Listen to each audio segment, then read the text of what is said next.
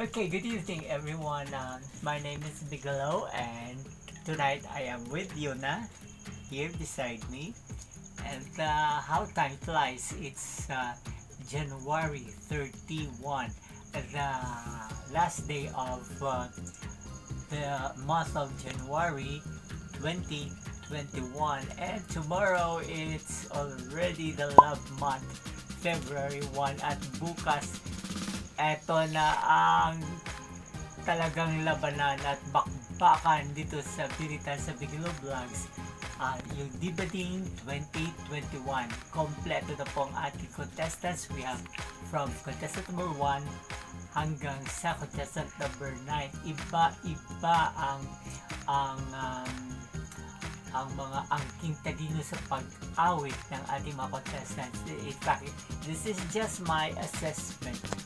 Personal assessment po nito ng ating mga contestant. We will start with contestant number 1. Alam mo, nagmarka sa akin from time to time. I've been listening to all the contestants from 1 to 9. Mas maganda kasi pag pinapaulit-ulit mong pakinggan na ano mo na-assess mo kung saan sila mas magaling.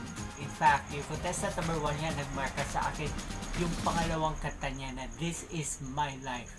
Napakagandang kanta. Very powerful. Shirley Bassey's song. And based on my research, Shirley Bassey comes from Nigeria.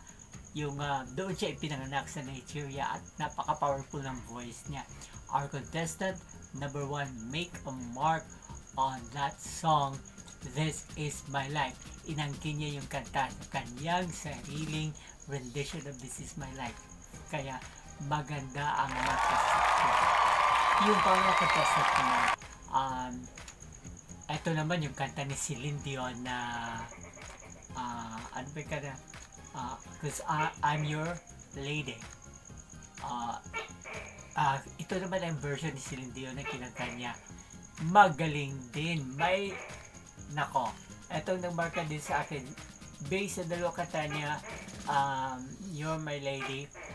May napuna ako sa dulo ng kanta niya, parang nagput-put na parang yung train paalis na. Enjoy ako doon. yung parang put-put pero mahirap gawin. May sariling version, may sarili silang yung iba sa ating mga contestants from 1 to 9, may iba na sila lang nakakagawa. Yung iba gusto nila para kung sa daan, yung iba sa gitna, safe na safe. Yung iba gusto naman dito sa parang footwalk or sidewalk. Yung iba naman sa medyo sa kanal na. Pero nakuha pa rin nila. Talagang laban kung laban. Napakaganda. Yung pangatong contestant naman natin, eto din. Karen Carpenter. Okay. Long ago. Tawag ko long ago.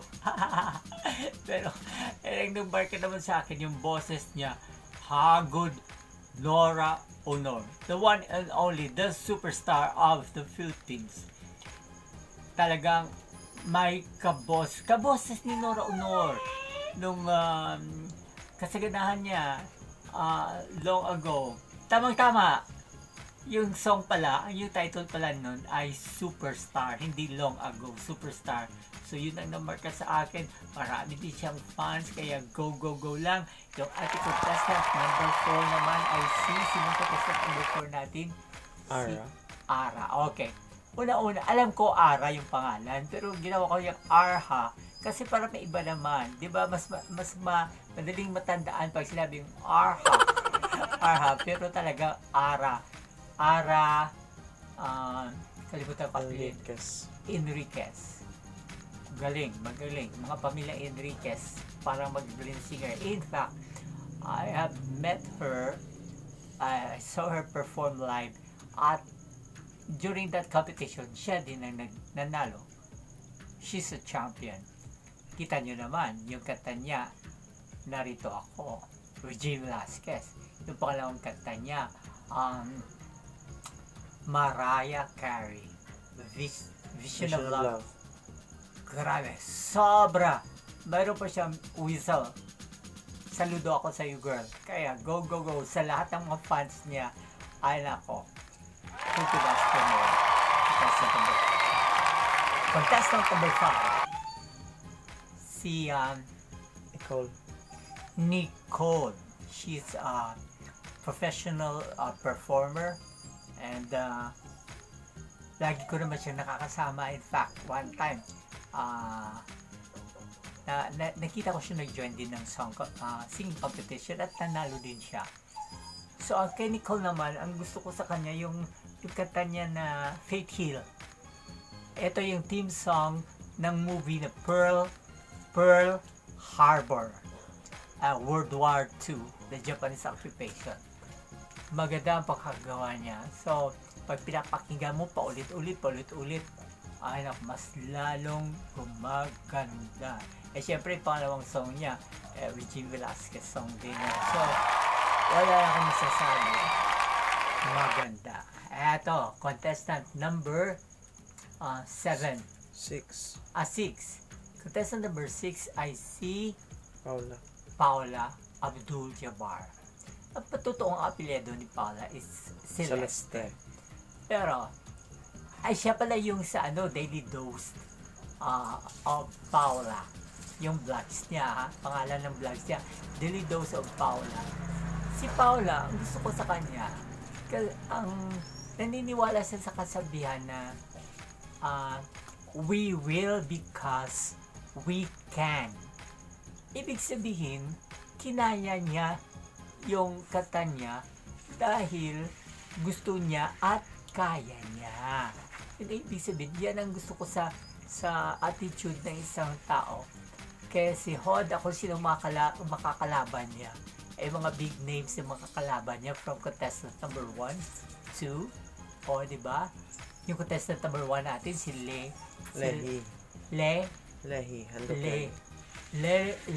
Handokeli. Napakagandang pangalan, Lehi Handokeli. Huwag kalimutan, contestant number 1. Number 2 naman natin ay si Gretel. Diba? Napakaganda. Gretel. Ito na nga, si Faith Hill, Pearl Harbor. Ang kanta ay, ano ba magandang kanta? Gusto ko siya. Doon siya nagmarka. Although pareho sila ng Tagalog song ng contestant number 2, maikukumpara mo. Pero may sarili silang style na kanila. Hawig na hawig kay Regine Velasquez. So, good luck, Nicole. Yan ay the pride of Gimaras. Siyempre, lahat ng mga supporters niya from Gimaras at mga kaibigan niya, kamag-anak niya, vote nyo na sa pamagitan ng full view of the whole video contestant number 6 na video. Okay. Lipat tayo. Contestant number 7. Ito I see RR. Si RR, she's also a champion. Magkakalaban-laban din yan sila. Sobrang galing. Very young, very energetic, and will-driven. Kung gusto niya, kakayanin niya. Yun ang napapansin ko sa kanya. At this is not, for me, this is not her powerful songs. Para sa akin, eto ay safe na safe yung kanta niya. Pero, ang maganda dito, millennial ang dating. Ito naman, pagkagat niya sa mga millennial na mga kabataan ngayon, which is very wise. Ibig sabihin, ginamit niya yung utak niya. Hindi lang sa kung anong maganda at powerful, pero ginamit niya yung mga millennials. Kaya napapansin niyo ang taas ng number of views niya. Gusto ko yung ang Tagalog song niya. Yung unang kanta niya, theme song din niya ng Maui, diba? Yung Disney movie. Pero gusto ko yung pangalawang song niya. Napaka sarap pakinggan. So, thank you so much. Ito na tayo, contestant number 8. Contestant number 8 natin ay si Danica. Diva Danica. Kotisera din yan. Lagi naman nag-join yan. Halos lahat ng contest nandiyan yan eh. In fact, nung pumili yung taga Maynila, dati yung Comedy Central sa Gym 87 yata. Silang dalawa napili ni Jessa to represent Iloilo. And napunta nga dun sa Comedy Central na TV. Comedy bar. Comedy bar. And syempre, marami din siyang fans. Kilala din siya. Kahit saan siya mapunta, kilala si Danica, Diva Danica. So, walang question kung magaling siya kung hindi kasi carry niya. Kinaya niya. At may pawisol din siya sa huling kanta. O, di ba? Whitney Houston naman ang kanyang So, iba-iba maganda. May number 1 tayo, Shirley Bassey, International. Number 2, Celine Dion. Number 3, Karen Carpenter or Superstar, Nora Honor. Okay. Mayroon tayong contestant number 4.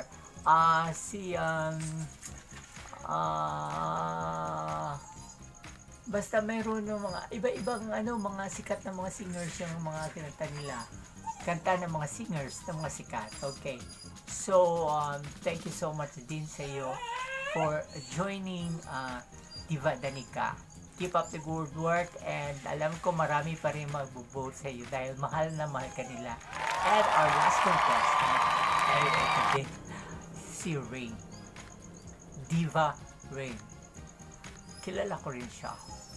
When if you want to, sana mapakinggan niyo siya ng live at mapakinggan niyo siya mag-perform.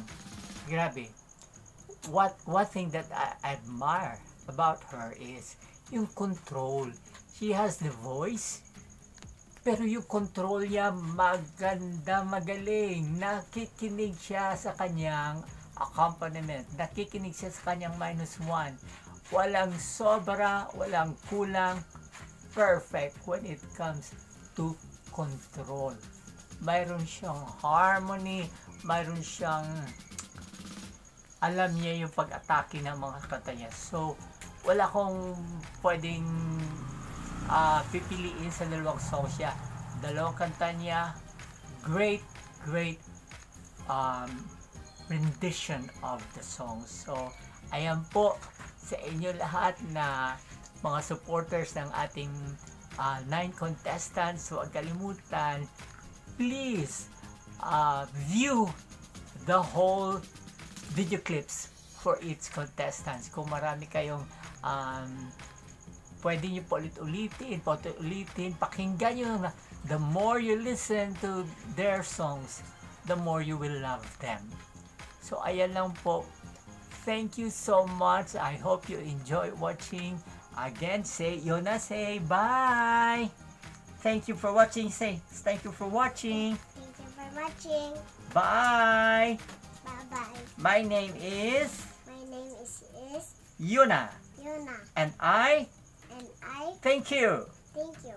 Okay, this is MEGGI LOO and I thank you. Okay. Hi guys. Thanks for watching.